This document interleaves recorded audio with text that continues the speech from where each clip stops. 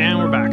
So before I put the engine in, I wanted to make sure the hood is working properly.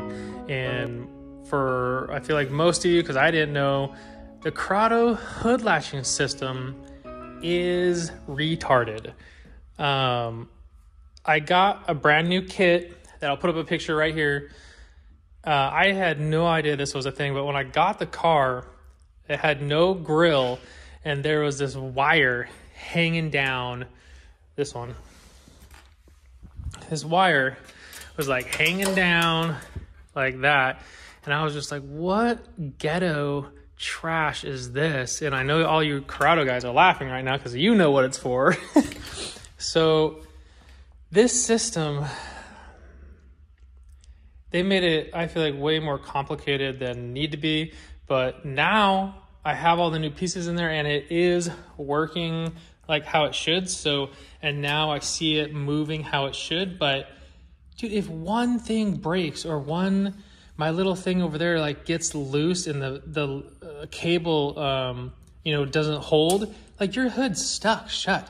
This is crazy. So this is the end of the cable. This little piece right here is holding the cable, and I got that cranked down really hard this time.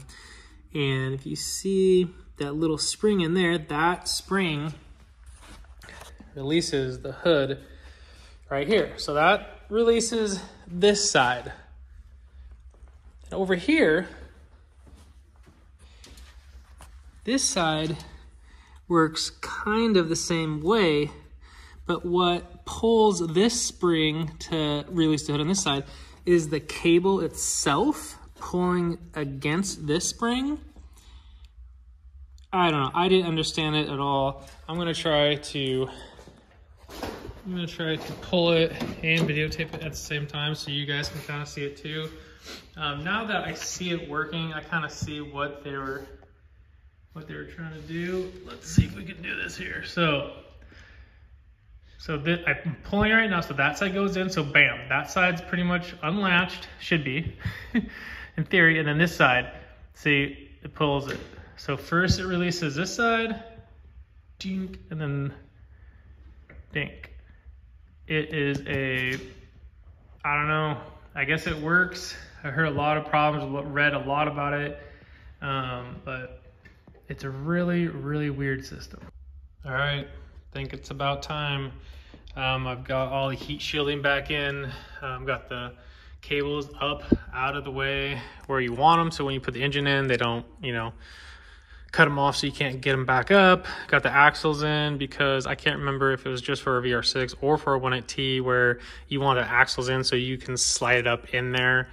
I think it might be for the VR6 only. I'm not sure, but I have those in there, so if I don't need that, I'll just put them down and then I'll put them back up when it's on there. So brake lines out of the way. Got the front cross member on, and yeah, pretty psyched to get the engine in here. I think I'm gonna do it tomorrow. Also put the downpipe on because this downpipe, it is pretty difficult to get these to bolt all the way tight. And this was just way easier. So I'm going to try to get it in here, you know, slant it sideways and because it's just a pain to do it afterwards. So if I can't, then I'll just take it back out, take it off. No big deal. I mean, it's time-wise, if this does go on, it's going to save me a ton of time. But if it doesn't, it's not going to be that long.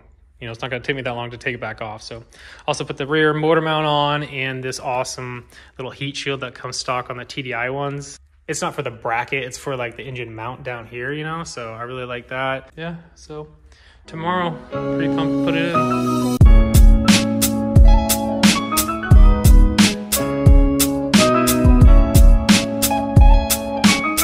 So we got it in there. We have all the wires hooked up finally. I'm starting to put some of the intercooler piping on there, trying to map it out so I can get I got the bung on for the boost sensor. So I got to drill that out still, put that on, but everything's finally coming together. I'll put in this little video I just did a second ago right now. Yes. Oh my gosh. Finally, after days Like, I know I got a lot to go over. You guys, I've been waiting, like, just to get this done. It's been a nightmare. I just turned the key for the first time. Everything came on in the engine bay, all the, electronics for the engine, and I just heard the fuel pump turn on. It has been a complete nightmare under here with spliced wires and things unplugged and things plugged in and not being grounded good enough. Oh my gosh, this has been a tough one. I mean, you have to figure out wiring, but Corrados take it to the next level. I wish all this stuff wasn't electronic. Like, I wish the windows weren't electronic. Like, that's actually, you know what? I need to figure that out, why these windows are still down right now. So that's what I'm gonna do. I'm gonna see if I can get these windows up. So I got everything hooked up, and I manually closed this today, and then after I hooked everything up, I pushed the button, and everything works. The automatic sunroof, nothing's broke on it. It shut just fine, and I'm like, whoa, that's awesome. And same with the window over here. It shut perfectly fine. Someone just had the wires all mixed up, and nothing. They were just all messed up under there. I know it still looks terrible. I just put it up there just to get it out of my way. I still got to take it back down and rearrange a whole bunch of wires. But yeah, windows work perfectly. That was a big concern of mine, that the regulator or whatever, the windows go out, if that was out or not. So we're really stoked on that. So I ordered a new fuel filter, but it hasn't come yet. And I don't want to wait anymore. So I have the gas line off, and I want to just see if any just gunk comes out of the fuel tank, because I think it was empty. So I want to see if anything comes out of there, or if the fuel filter. So I'm gonna turn it over a couple times, see if the gas is gonna be nasty.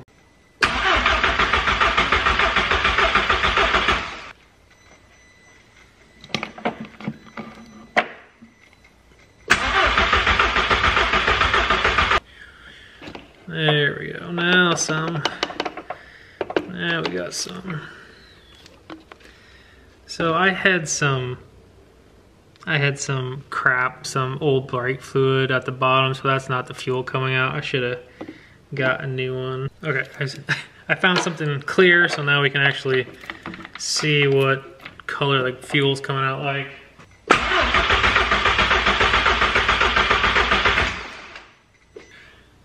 That is a lot of fuel that came out. Oh my gosh, look at the color.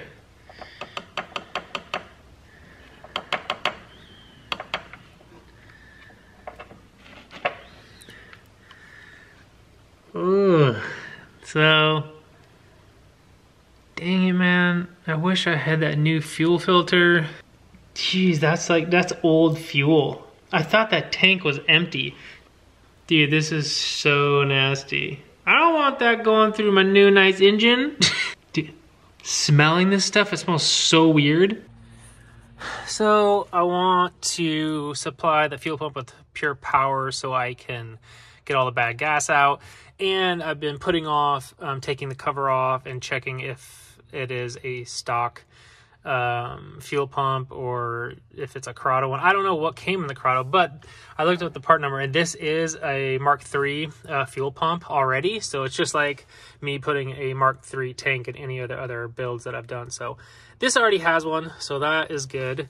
I found some wires that I need to rewrap back here, and then there's no clamp on this return line, which there probably doesn't need to be, but I'm gonna put one on there anyway. So I'm gonna set up a wire to the battery, get all the bad fuel out, and then hopefully we can get this thing started tonight. I'm pretty excited. This one's taking me a little bit longer, feels like anyways.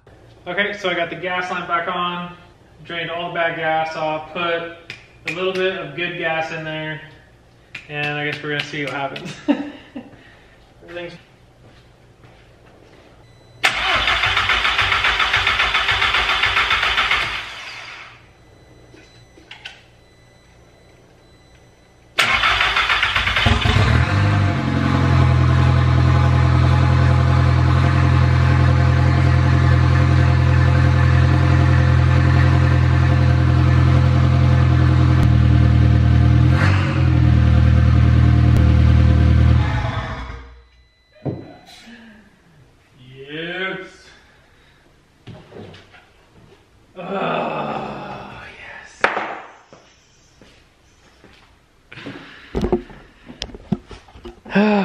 Sweet. Took a little while for the gas to get up there. No leaks. No. No leaks. Yes. Super excited. I know you guys been waiting for a video, so I'm gonna put this out hopefully tomorrow. Thanks for watching, guys. I'm so happy I got it. The first start was tonight, so yeah. I'll see you guys next video.